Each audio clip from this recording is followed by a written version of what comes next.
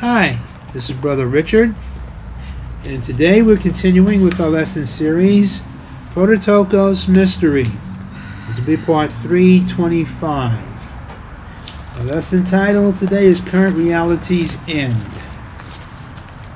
What do we mean by current reality's end? Well, we've been talking about a judgment that's going to be pronounced against this world, the whole human race. Turn to Jeremiah 25, verse 30.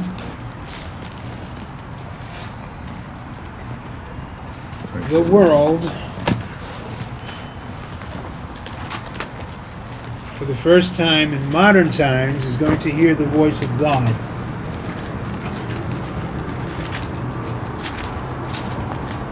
And the voice that they hear is going to be the voice of judgment, making a pronouncement upon sin and rebellion, about the corrupted condition of the human race, and the things which will fall out as a result.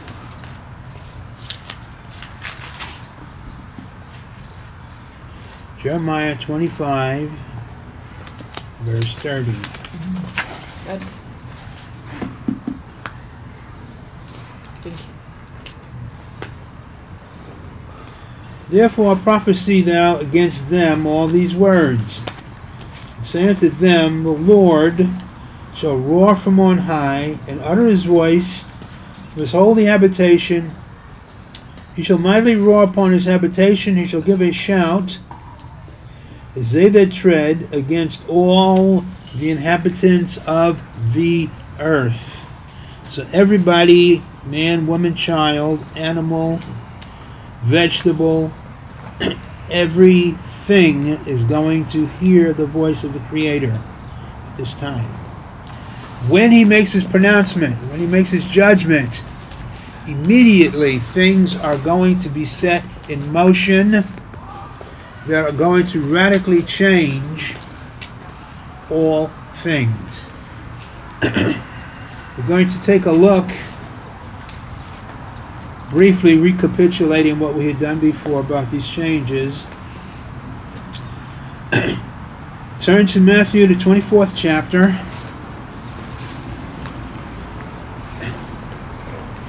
He speaks, actually he shouts, and immediately what he has shouted sets things in motion on the earth. Matthew 24.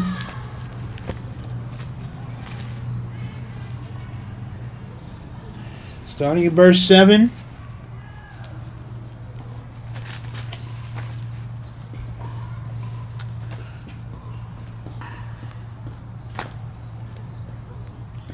For nation shall rise against nation, and kingdom against kingdom.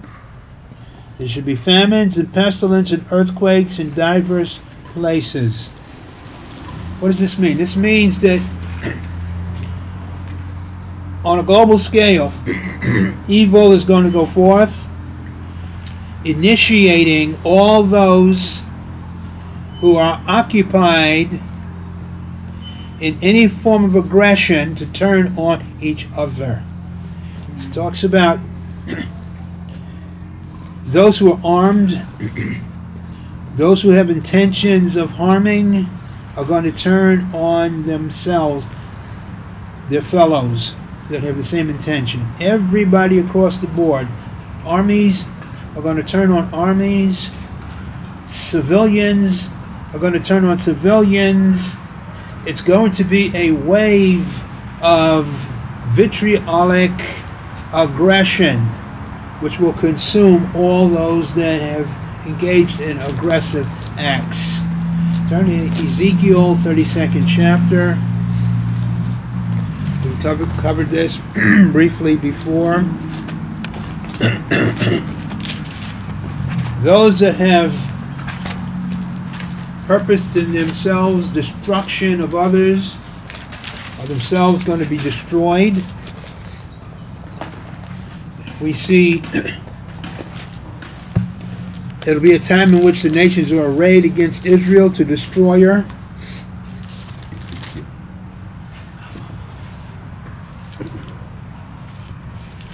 And their destructive intents, motivation is going to come on themselves. They themselves are going to be destroyed and cast literally, bodily into the torment regions of hell. Ezekiel 32, verse 18.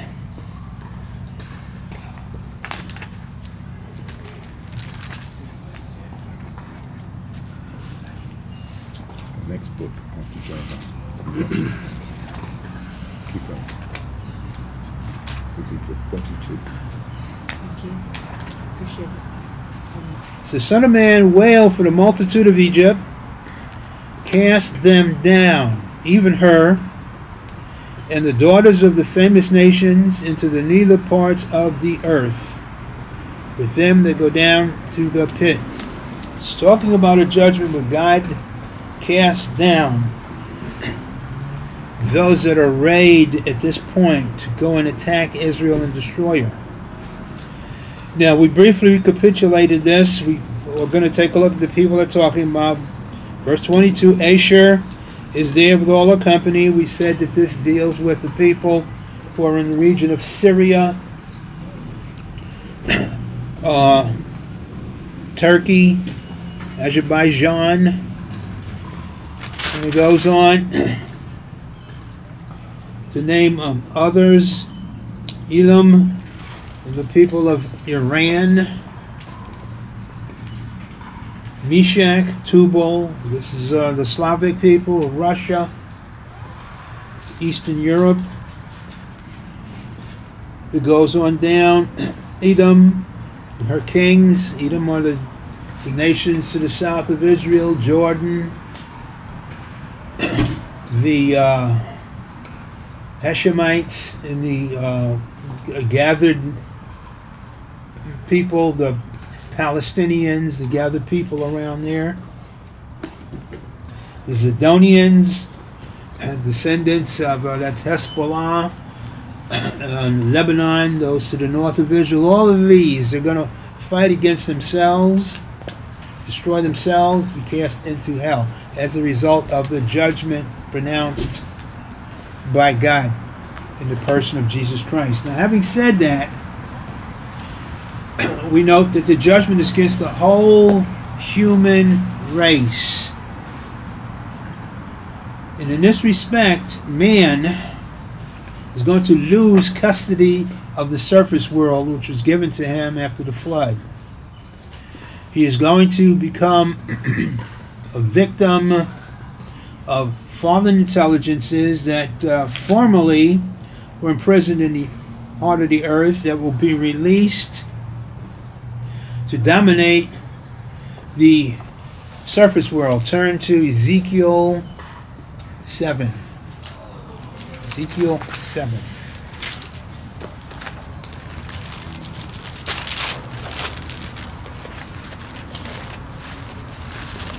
Talks about the earth being a paradise. Basically, when it was given to man, it was cleansed, purified, and man defiled it.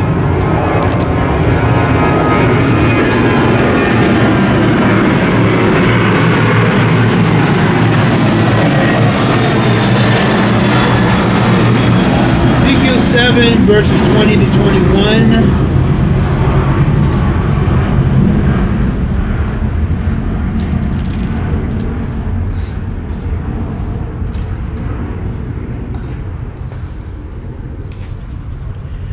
Says, as for the beauty of his ornament, he set it in majesty. So, talk of course about YHVH giving the covenant to Noah and his sons, who represent the human race, to go out, cultivate the earth, keep it up.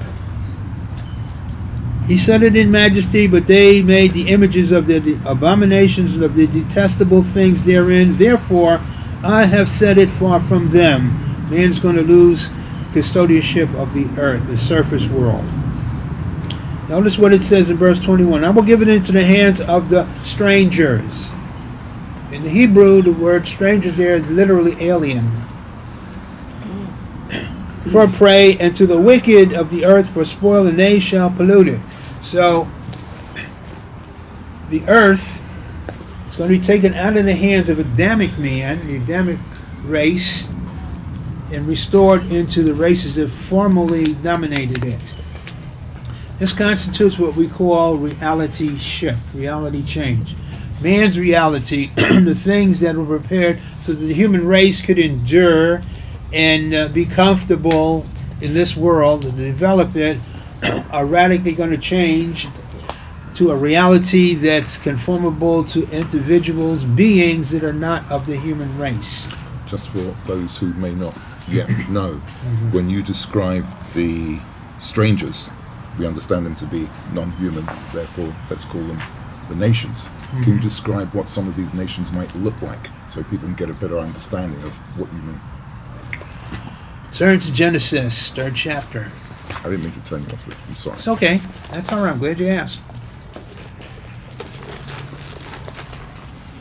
Well, just a brief synopsis here.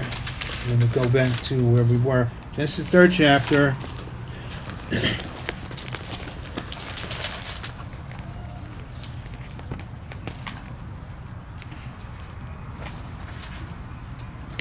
Verse 15.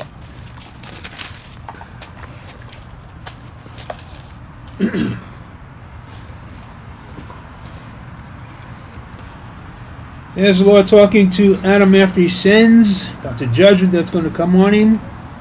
Not for enmity, hatred, variance, strife between thee and the woman, and between thy seed and her seed. This is talking about strife, ultimately dealing with the human race and the races apart from the human race, the serpent races under Lucifer. They basically are the ones that are going to be given custody of the earth. You have the fallen angelic hierarchy, thrones, dominions, principalities, cherubim. You have the serpent races that are currently in vogue, giants, people that aren't willing to stay in denial. See this happening already with the UFO activity, with the onset of the cryptid creatures that are being seen all over the place. This is all you got to do is look. Sure. And you can see the onset of this taking place. And these are the nations. Yeah. Part of them. Okay, let's go on. They will be given dominion over the earth. Turn to Daniel, 7th chapter.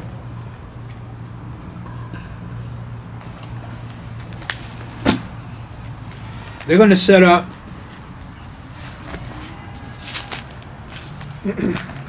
a society, a global society,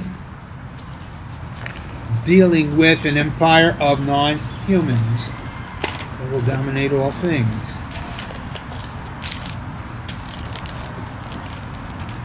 Daniel 7,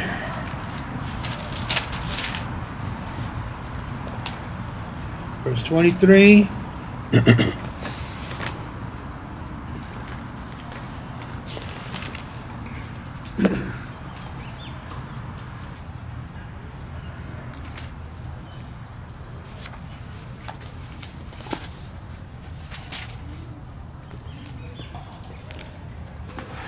Okay.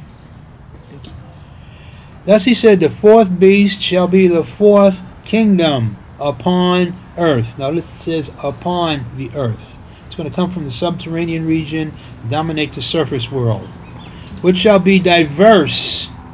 The word diverse is altered, changed from all, A-L-L, all kingdoms. It shall devour the whole earth and tread it down and break it in pieces. What is being said here is this kingdom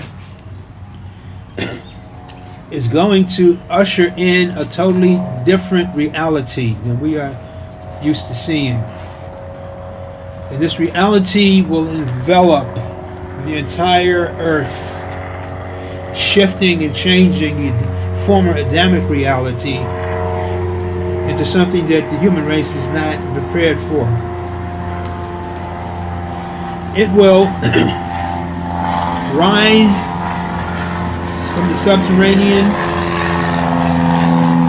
It will change the reality of the Adamic race, alter it, and then it will tread down. It's going to destroy Adamic civilization, wipe it out totally, obliterate it. That is rendered by the word devour the whole earth, and tread it down, break it in pieces. What does it mean, section it? It means that these individuals are going to section the surface world among themselves and rule over it until the time of the coming of the Lord. Now, we see this illustrated in Daniel. Turn to Daniel, the 2nd chapter.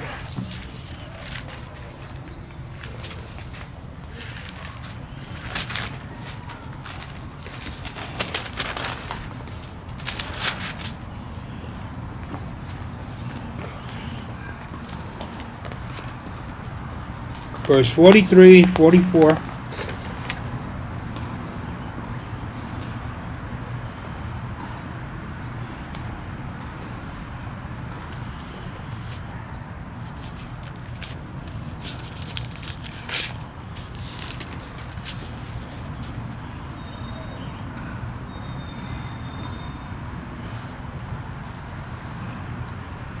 Whereas thou sawest iron mixed with miry clay. So you have two substances here. Iron, which is a superior, a durable, dominant element, mixed with miry clay, malleable, very easily damaged. They, so we see the word, the pronoun they. So both substances are symbolizing individual intelligences. They shall mingle themselves with the seed of men. So we see that the clay represents mankind, the human race. The iron represents the superior intelligences that are going to dominate. They're going to mix themselves. They're going to come up and divide the earth among themselves. The human race is going to abide in their shadow. Notice what it goes on to say. Whereas thou sawest iron mixed with miry clay, they shall mingle themselves with the seed, descendants of men, but they shall not cleave one to another, even as iron is not mixed with clay. Verse 44, and in the days of these kings, so the iron represent kings, rulers, dominions, who are to dominate the human race until the coming of the Lord. The days of these kings shall the God of heaven set up a kingdom which shall never be destroyed, and the kingdom shall not be left to other people, but it shall break in pieces and consume all these kingdoms, and it shall stand forever. So here we have a brief introduction into the judgment that's to come and its effect. Now, having said that, we want to go into this a little further.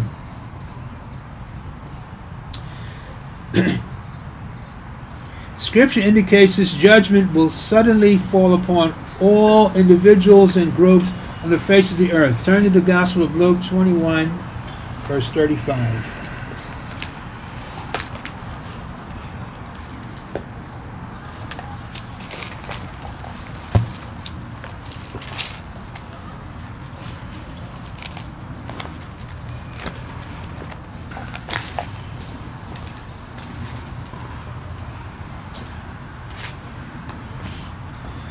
Luke 21, verse 35. For as a snare, a net, a trap, shall it come on all, A-L-L, all that dwell on the face of the whole earth. The whole human race is going to be caught up in this. And he's warning to be aware. Now, as this is happening, we said it deals with everybody who is actively engaged in something that is open rebellion against God, aggressive, evil. The judge is going to immediately fall on them. As the judgment is falling, the fourth empire is going to be released. Turn back to Matthew 24. Excuse me, no. We're going to stay in Luke. Luke 21, verse 11. Luke 21, verse 11. Right where you were.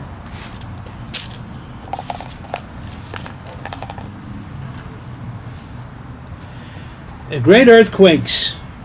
The word earthquakes is megaseismos. Great earthquakes shall be in diverse places, and famines, and pestilence, and fearful sights, and great signs. The word great signs there in the original Greek is terrors from the heavens. This is the rise of the fourth empire sectioning the earth, causing tremendous alteration in the former Adamic order. It's giving an understanding of great island kingdoms coming up, land being displaced, the whole world going into convulsions, the skies going into convulsions. Man has no concept of the picture that the scripture is painting here about this judgment. It's going to render everything in man's memory null and void. The Gospels here give us a brief view of what the human race is going to be dealing with. In verse 11, it talks about fearful sights. Man is going to be in consistent terror about the things that are coming forth from the heavens, because the heavens are going to be opened in a way in which they were never opened before. Turn to Isaiah 24th chapter, verse 17 to 18.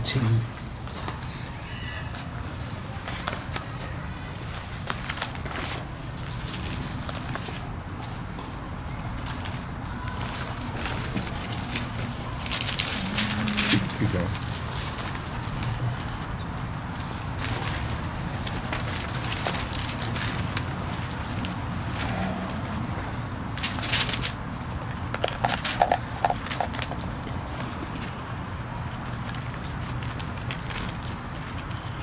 Fear and the pit and the snare are upon thee, O inhabitant of the earth. This is talking about the whole human race.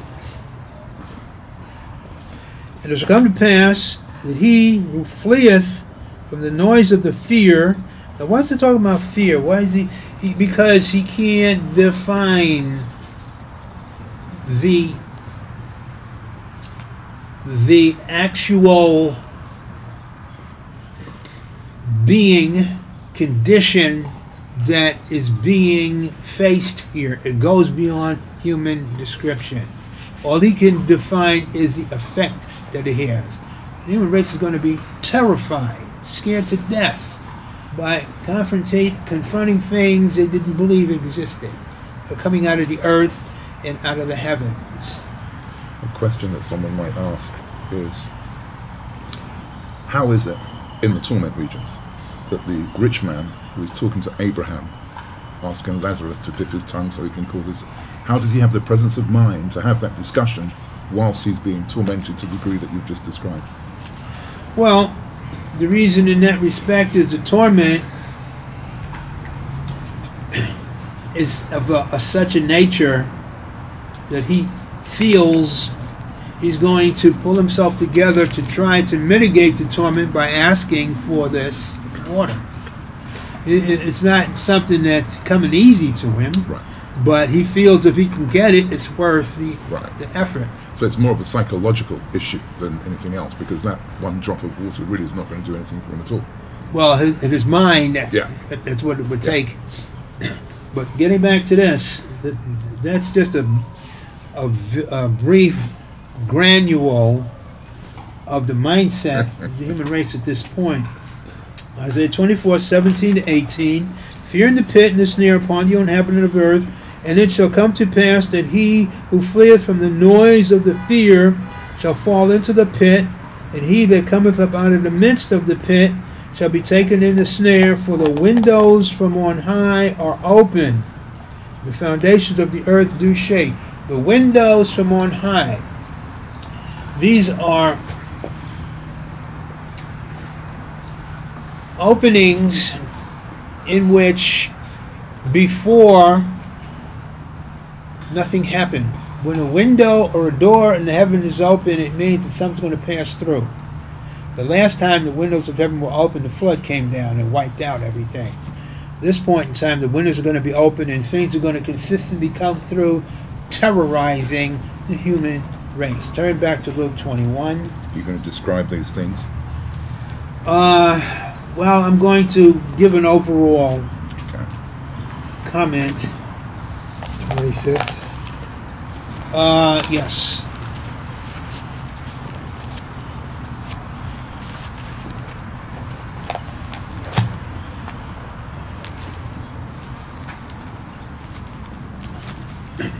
So from the time the judgment is pronounced, it's going to be consistent terror on mankind. Luke 21:26.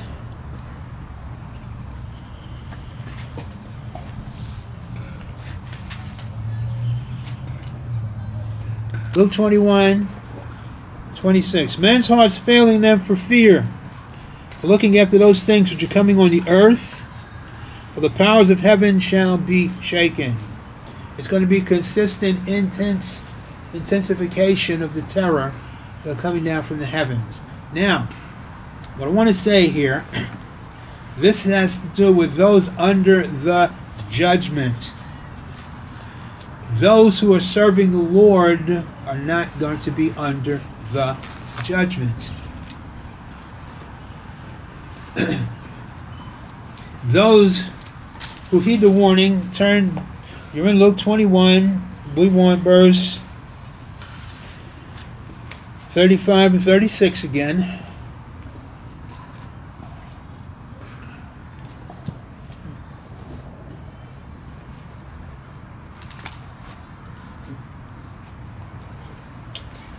For as the snare shall come on all them that dwell on the face of the whole earth, watch ye therefore, and pray always, that ye may be accounted worthy to escape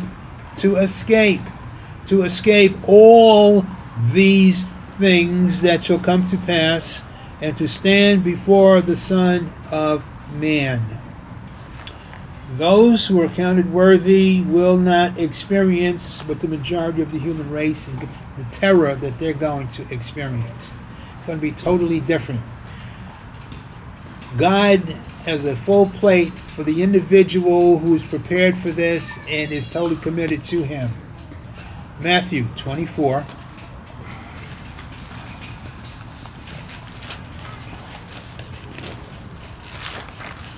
While others are enduring the terrors and the frightful situation that's taking place here, the committed saint is going to be sharing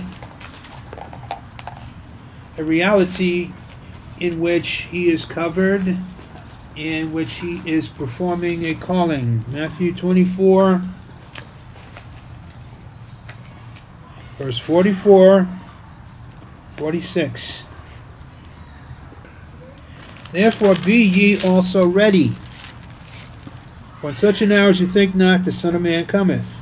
Who then is a faithful and wise servant, whom his Lord hath made ruler over his household, to give them meat in due season? That is the saint that feels the importance of taking God's word and teaching God's word to God's people, because he's been called to do that.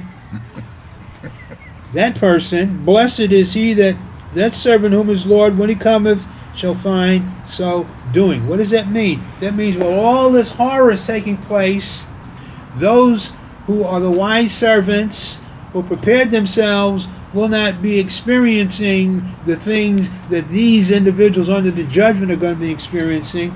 They are going to be free to serve and to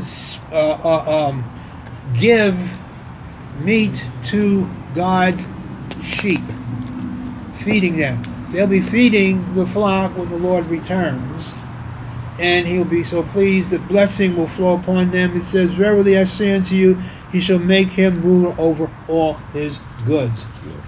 Now, two things. We said that the terrors are going to fall on those under the judgment. The blessings are going to fall on those that are not under the judgment.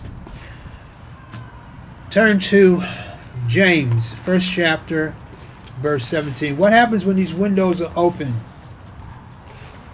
Things come through.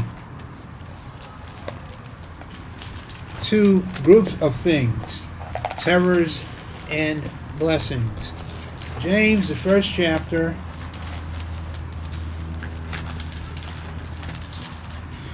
right after Hebrews.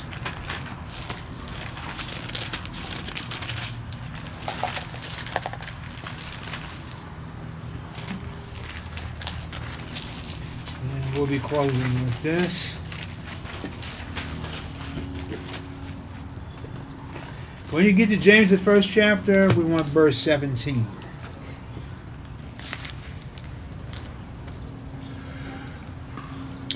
Every good gift and every perfect gift is from above, and cometh down from the Father of lights, with whom is no variableness, neither shadow of turning. Now, those that are in Christ, that are committed, are already receiving blessings from the heavens. Amen. Colossians 3rd chapter, verse 1 and 2 will tell you the earth gives you nothing. You're disconnected from the earth if you're in Christ. You lose all your earthly identity. Therefore, you become a son of God and an heir of the blessings of God, which are resident in the heavens. So when the windows open up and egregious conditions are falling on those under the judgment, blessings are going to be coming on that servant that's busy feeding his Lord, his Lord's pastor, his Lord's flock. It's a win-win situation. Amen. People can be in denial all they want. They could be looking for the rapture all they want. It ain't happening yet.